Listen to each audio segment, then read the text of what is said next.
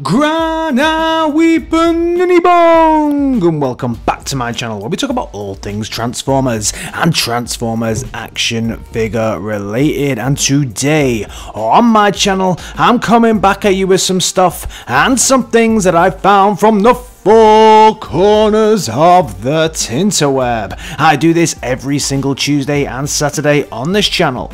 So if you like the sound of that, why don't think about giving me a like, a share, and a subscribe, because it really does help me out. And now the news. Don't touch that dial.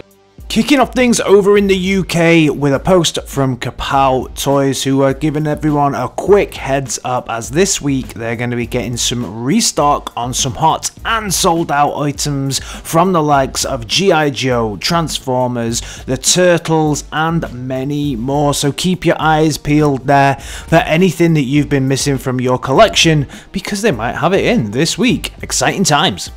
It's been a few weeks since we spoke about Gisea Toys, and a couple of weeks ago when I spoke about them, I showed off the kind of CAD drawings for their take on a Donald Duck, and now they've done the printed Donald Duck that transforms into a tape. It's pretty cool. I quite like this. It's a nice little fun thing, and I got it next to a Mickey as well. They also showed off their take on Pretender Skull Grin. Really nice looking here. The face obviously is lacking a little bit in detail, certainly from the CAD drawing, but it's quite a simplistic, nice looking Pretender here. Yeah, why not? It's pretty cool. Pretender's not my favourite thing in Transformers, but yeah, it looks alright.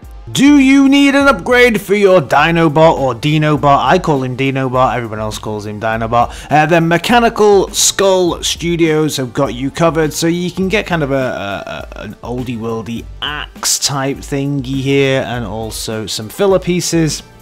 Also, he looks like he has a little bit of a gold disc here as well, and you can really see how those filler pieces are making him look a lot better. As always with these things, he's not really for me, but yeah, you know, all in all, not a bad add-on kit here if you really like this figure.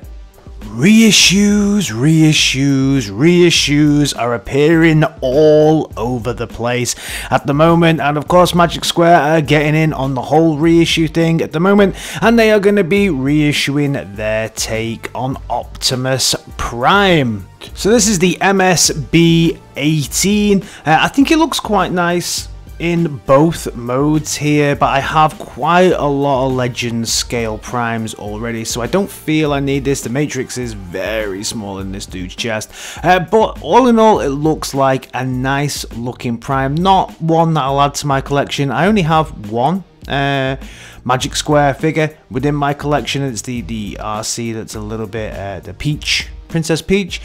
They also showed off their take on Perceptor, and this does look pretty cool. Cover your receptors, Perceptor, because this dude is looking awesome. Both modes here look absolutely fantastic.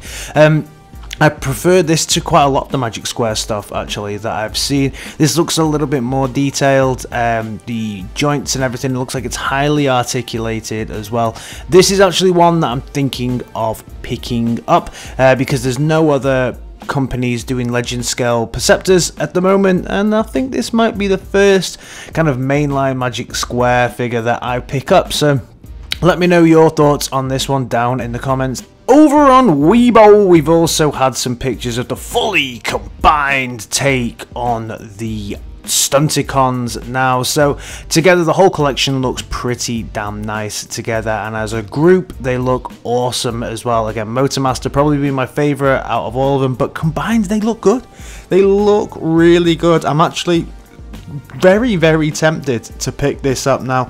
I wasn't tempted at first at all, but certainly from the combined point of view I think they look great. Heading over to DREAMSTAR Toys, and they shared a couple of bits of plastic really on some spools, and this is to get us all super excited and super hyped, because this means that they've really started to design and get the elements together for their take on SUPERION to start releasing, and their take on SUPERION does look incredible. Very, very nice, highly detailed, very different to anything that we've seen from Hasbro. Looks fantastic. The only thing that I don't like on this figure is the head sculpt. For me, I wish it still had the kind of more classic SUPERION head sculpt, but I know they have to do things a little differently, so I'm hoping that we get two heads with this bad boy. Are you still waiting on your MASTERMADE take on Devastator? This is because they are doing another series of it, because there's a lot of pre-orders out there, I know, that haven't been fulfilled yet, but they have said that these are going to get fulfilled very, very, very soon. So if you are waiting, good news for you. Their second take on it is going to be coming through you soon. So BIGFIRE Bird Toy have been showing off a few figures coming up from them very, very soon. They're obviously at some kind of toy company.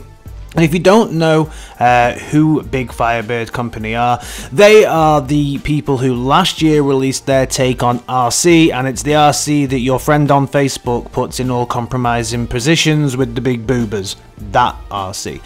So they've done what looks like a kind of Beast Wars battle beetle type affair. I'm not sure which one this one is, like a big stag beetle, and also what looks like their take on a tank, so maybe their take on a Megatron. Let me know down in the comments if you know who this is supposed to be, but I think it looks pretty good. There's obviously 3 different versions that you can get. The tank looks very futuristic, very kind of Cybertron-esque tank, very, very nice as an alt mode. I do adore it. Not as enamored with the bot mode, certainly from a Transformers point of view.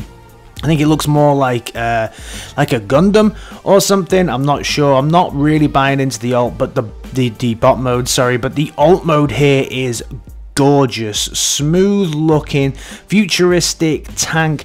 The dude is very, very unique. I like the cannon, the way that it's thin and almost looks like a railgun type affair there.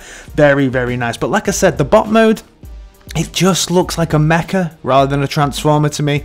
It definitely looks like it should be in Gundam. The thing is black, gold and red, so it's even it reminds me of the Black Zarak type colors here. Let me know your thoughts. Is this supposed to be Megatron? Am I missing who this is supposed to be? I probably am. There's probably a few more better educated people who this is supposed to be. He has a lot of junk in his trunk as well. A lot hangs off the back. The CAD drawing here did look quite good though.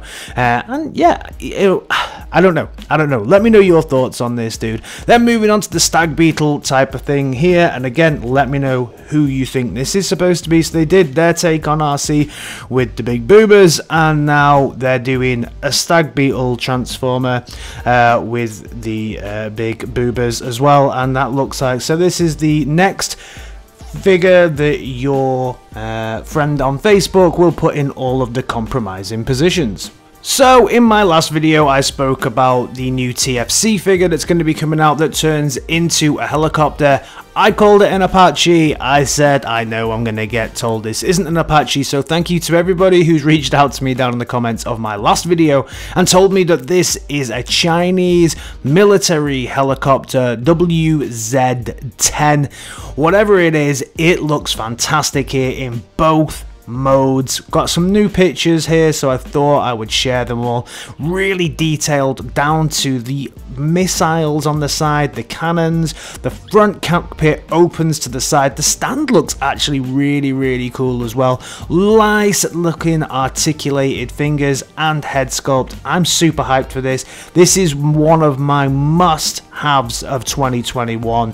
Don't have a helicopter that looks like this. This looks incredible, and it comes with such a nice looking sniper rifle gun thing. The ponies are coming back very, very shortly, and IDW shared the kind of stages that they go through to create a cover, and I like this. Goes from the line drawing to the kind of painting, and then you add in the other stuff as well. Really, really nice 3 stages there. Speaking of IDW, I finished off my review of the 84 line on this channel on Monday. People have been reaching out to me saying, hey, this looks cool, where can I pick it up? My local stockist hasn't got it anymore. Should I get these? What order do I read them in? And basically, the best way to pick these up, I believe now, is that there is a graphic novel that collects all of these together. It looks like this. I discovered this through a conversation I had with Toys R Us on Instagram. You should definitely check out his channel, fantastic channel. But you can pick them all up together. They will cover from 0 to 4, because the one I covered on Monday was a 4. And actually, if you go to Forbidden Planet in the UK, this is on sale for £11.03 now for the whole collection together. Fantastic price, fantastic story. If you're a fan of the Marvel Transformers universe, then this is definitely something that you should pick up, because this fills in gaps and all kinds of stuff. So cool. Freelance Graphics, I think that's how it's pronounced, do a lot of the box art for X-TRANSBOTS, and they just shared this picture on their Facebook. So this is obviously just a line drawing for their box art for the upcoming X-TRANSBOTS release. I think it's called I always pronounce that very wrong. You and I know this better as the Quintesson Prosecutor, but it looks absolutely awesome in this picture. I'm super hyped for this figure. It doesn't transform. Hopefully the paint will be better than they did with Dr. Egg, but let's see. Staying with the world of X-TRANSBOTS, if you're waiting on FUZZ, it does look like he's now with suppliers. A few suppliers have shared this picture, which obviously FUZZ in the flesh with some some polythene wrapping on it. So it probably means that they are now in store. So expect him to ship very, very soon if you're waiting on him. KFC have been showing their take on OCTANE. So this is going to be a re-release of their original version of OCTANE. So OCTANE, when they released it last time, didn't have this metallic look to the paint. So in the same way that KFC re-released Blaster very recently, I also reviewed that on this channel, so you can take a look at that here. This is going to have metal paint on it basically, so it's going to be a bit of a shinier version. He looks highly articulated, comes with 4 different head sculpts on this dude. This is one of the better takes I've seen on OCTANE from anywhere really. The bot mode looks nice, shiny, big guns, and that big shield on his arm as well looks really, really cool. Looks like he's going to share a head sculpt maybe with Galvatron on this, but he does look very, very cool. The plane mode, very difficult to get all 3 modes on OCTANE because they are so different to look very good, but I think they've done a good job here with the plane.